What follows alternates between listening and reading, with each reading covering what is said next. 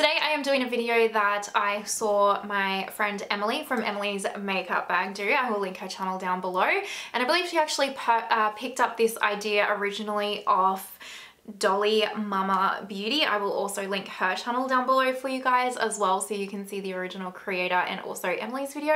But when I watched Emily's video, I was like, this is a fun idea and I absolutely want to do this. So essentially what I have done is I asked my husband to pick out 10 eyeshadow palettes. They were completely random at his choosing. I just said, don't pick any Pat McGrath Labs, because we all know that I would repurchase my Pat McGrath Labs palettes. So I said no Pat McGrath Labs, but out of all of the other 70 palettes that I own, pick any 10 that you wish. And if he was in the room by himself, I have no idea like what he picked until he gave them to me, and I am going to show you guys what 10 he picked, and I'm going to let you know whether or not I would actually repurchase those palettes if I had my time over.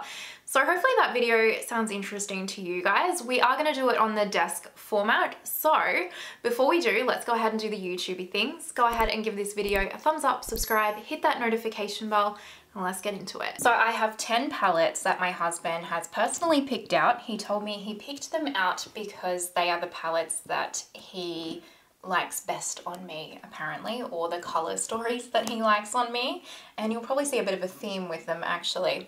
So I'm going to show you each one of the palettes and tell you whether or not I would rebuy it if I had my time over. So the first palette is this little Dior Quint, and this is the Early Bird Quint, and this was from the Birds of a Feather collection, I believe, from Dior, and I just had to have this palette as soon as I saw it, purely pretty much for this mustard shade. I just fell in love with this mustard shade, and this mustard shade is a little bit controversial for a lot of people. I know a lot of people really don't like it, but for me, I really like it. I actually get quite a lot of use out of it, and these little metallic shades, they're really quite pretty and they're a lot more sparkly than probably what I was expecting for, say, a luxury palette. I know luxury quints and quads like the Dior's and the Chanel's are usually kind of a softer pigment, whereas I find this to be quite sparkly and just very, very beautiful. The question is, would I repurchase this if I had my time over?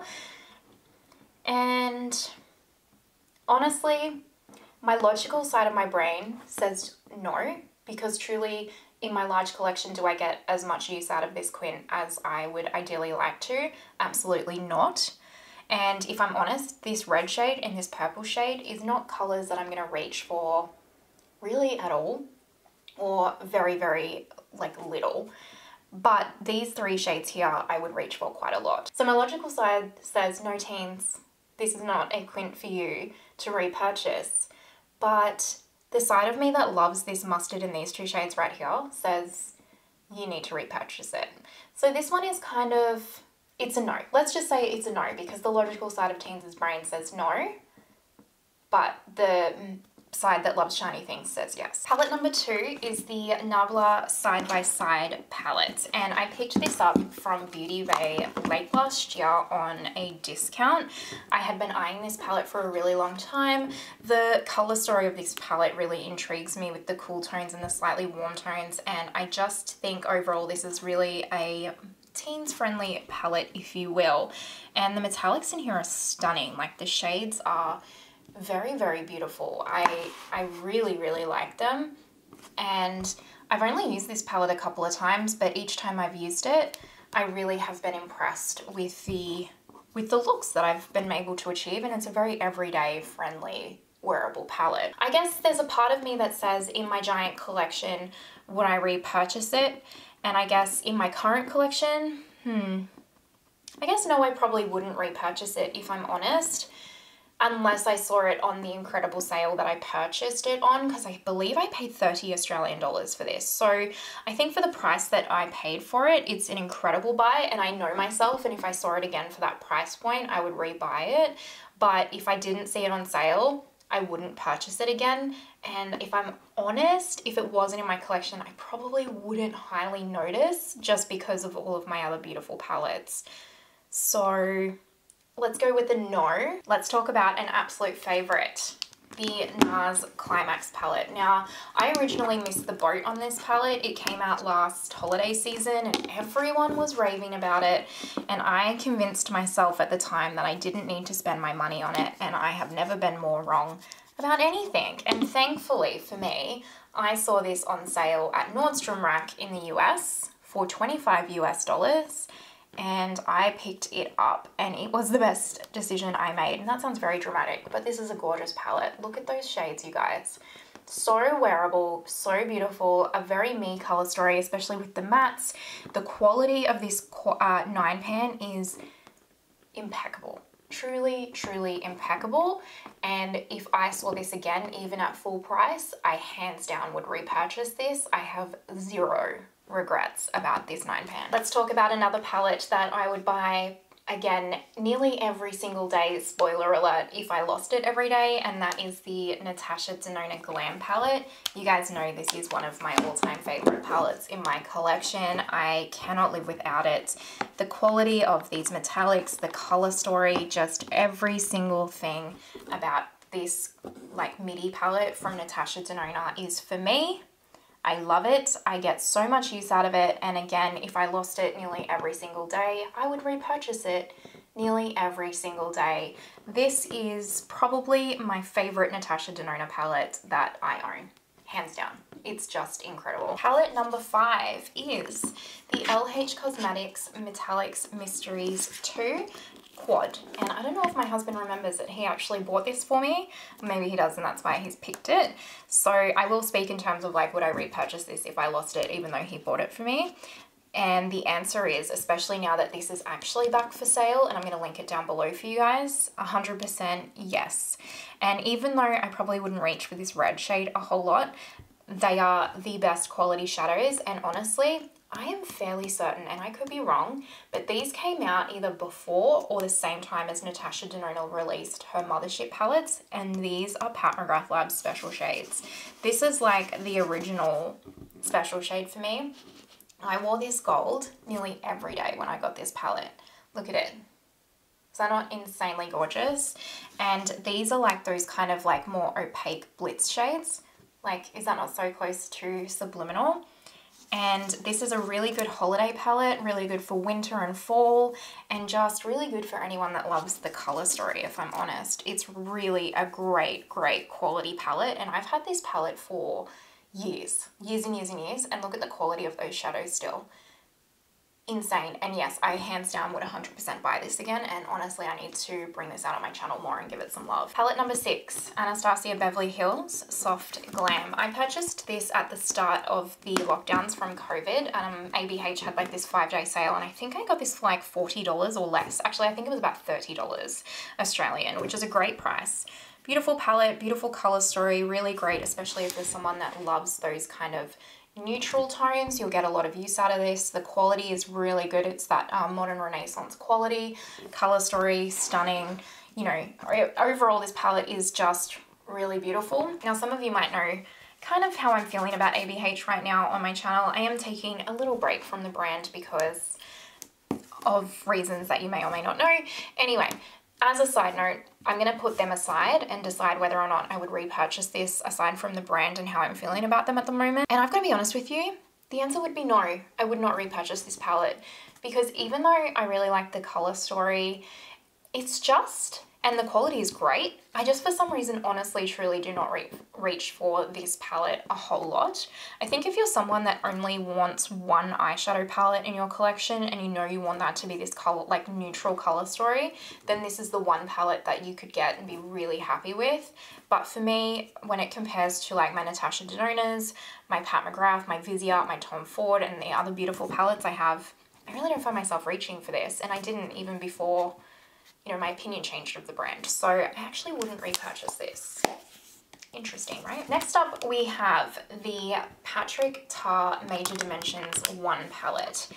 Now, I actually went through some hoops to pick up this palette because I originally wanted to get it on my recent trip to America, but it was sold out everywhere. So my girl Patty picked it up for me and I gave her the money and she shipped it over because that's how much I wanted it. So I paid quite a bit for this palette with the shipping.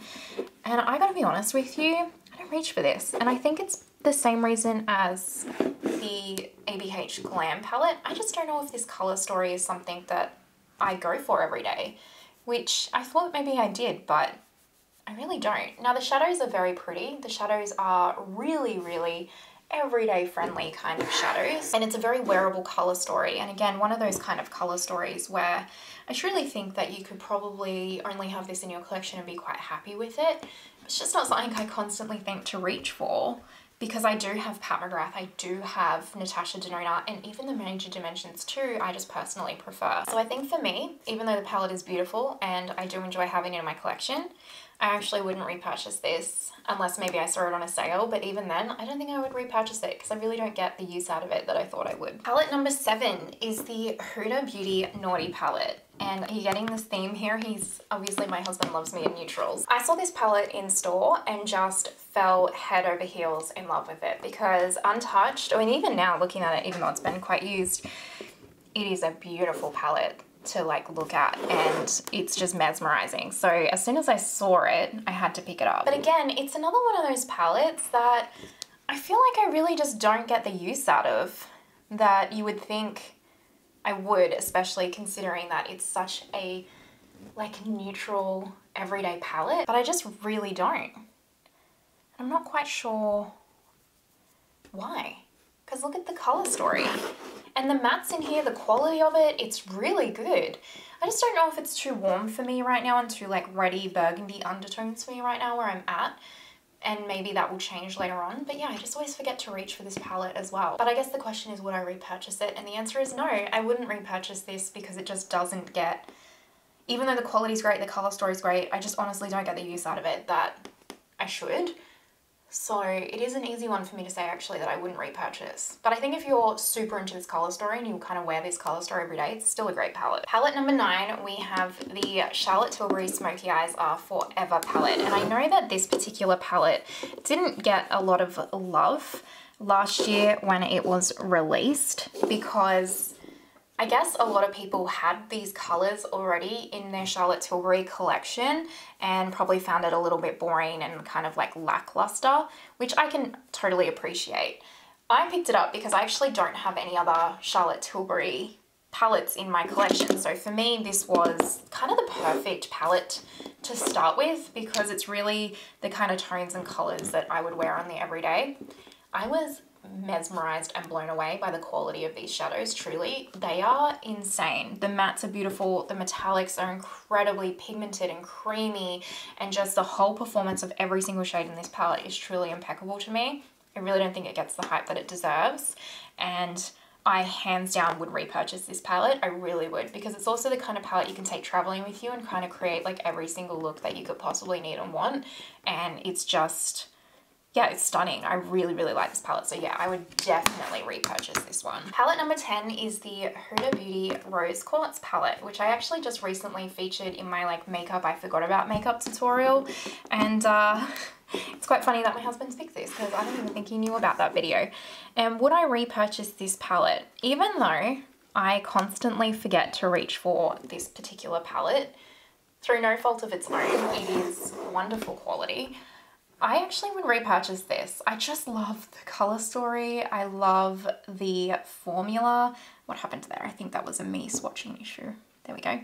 It's just, look at those shades. Look at how reflective and wet looking and highly metallic they are. They're truly stunning shades, and the mattes in here are great quality. It's just a color story I really like leaning for, and I've actually moved this palette to kind of like my everyday palette drawer so that I'm reminded to reach for it more because yeah, it's beautiful and deserves some more love. And I actually would repurchase this. I absolutely would. It's just too pretty, and look at this packaging. Look at it, it's amazing. This setup is probably hurting some of your brains, and I apologize for that in advance. But these are, actually it's a 50-50 split. There you go. I literally didn't even plan that. I truly did not. But these are the 5 palettes that I would not repurchase. And then these are the 5 palettes that I would repurchase. So they are the 10 palettes that my husband picked out for me, and that is the kind of whether or not I would repurchase any of these palettes. Let me know in the comments down below if I've made any decisions that you personally would not make, or if there are any palettes in your collection where you're like, I wouldn't repurchase this, truly waste of money. And yeah, you guys know that I love hearing from you. Now, if you're watching till this point, you're an absolute legend. Thank you so much. I truly appreciate it. If you haven't already, pretty please give the video a thumbs up and subscribe. It truly helps my channel out. We're so close to 6K now, which is insane because I feel like we just hit 5K.